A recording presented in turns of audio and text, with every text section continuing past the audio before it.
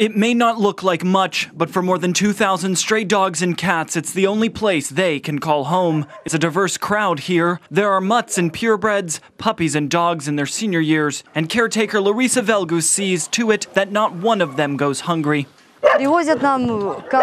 Every month, people bring us 50 animals. 10 of them are taken home by loving people. We need a ton of dry food and 300 kilograms of meat for soup per day.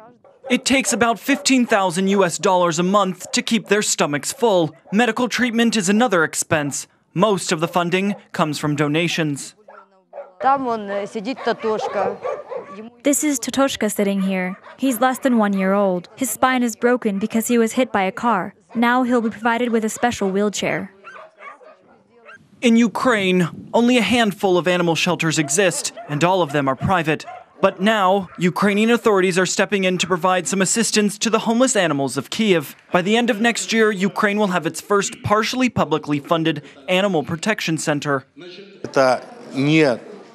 First of all, it's not just an ordinary veterinary clinic. It's a shelter with space for the animals to walk around. A complex of several buildings, the vet center will be located on 2.5 hectares of land. It will be able to provide care for up to 150 cats and 700 dogs. It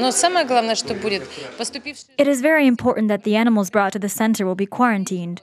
Sick animals will be put into so-called isolation rooms. We will separate healthy animals from the sick. It will be very cool. This is something that is not available nowadays.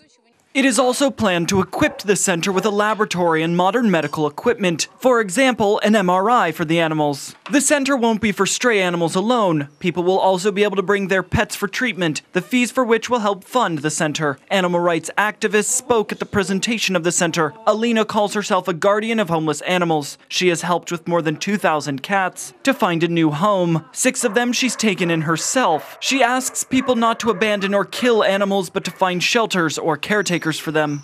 There are so many people on Facebook engaged in the same issue as I am. We're called volunteers and caretakers. There's always a way out. If there's no possibility to take care of a cat, it's possible to find a person who will do it for free.